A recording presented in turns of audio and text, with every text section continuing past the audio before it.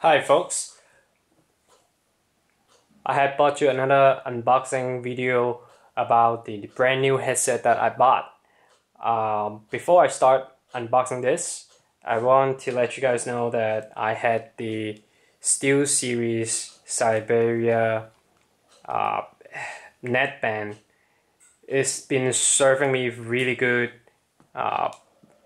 There's almost no wear and tears on this. This can has been very solid for me over the years. I believe it has been at least 4 or 5 years now, and everything is still working perfectly. Nothing's wrong with it. This is the original first release version. As you can see, there's no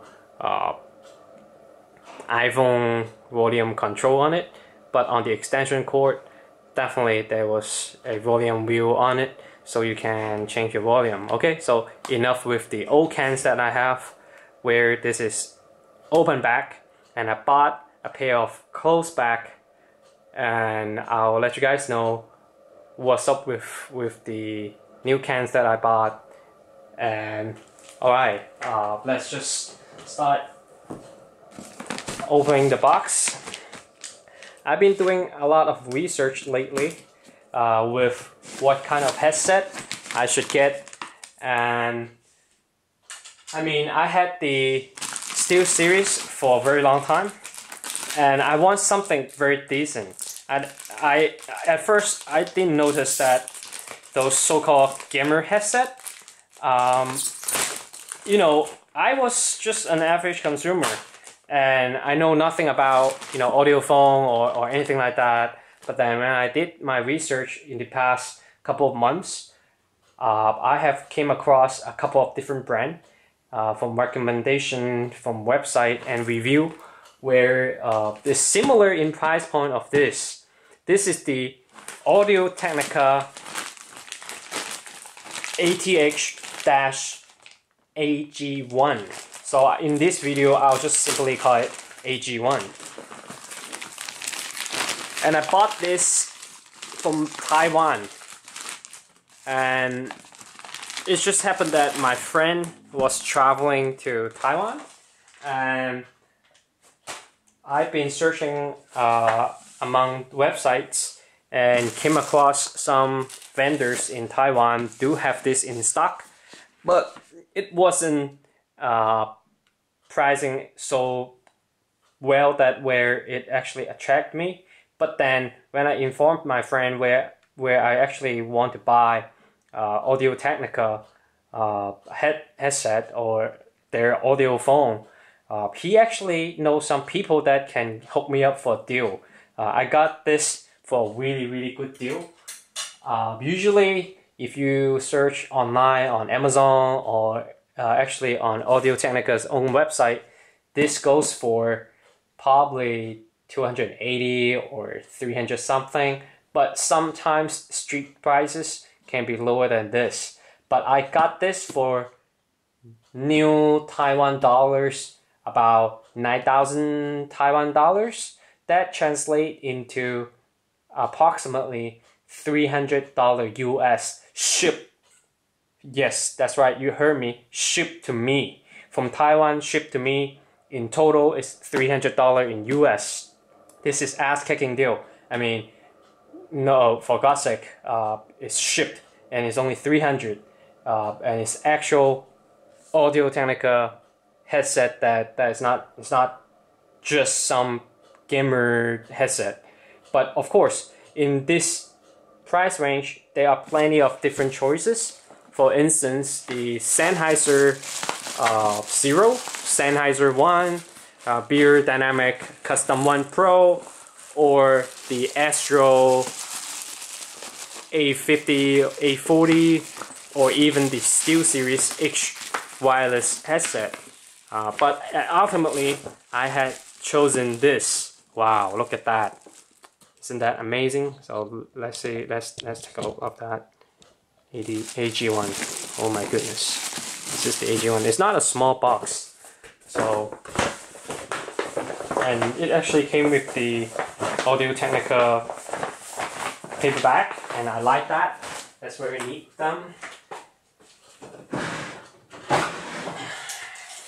And the box itself, it measures about 8.5 inches in width, about 10.5 in length, and in height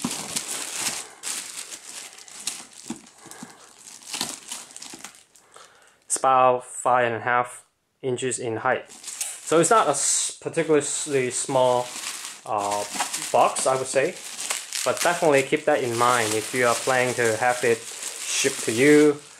It's not going to be a small box, probably a mid-size box for a headset.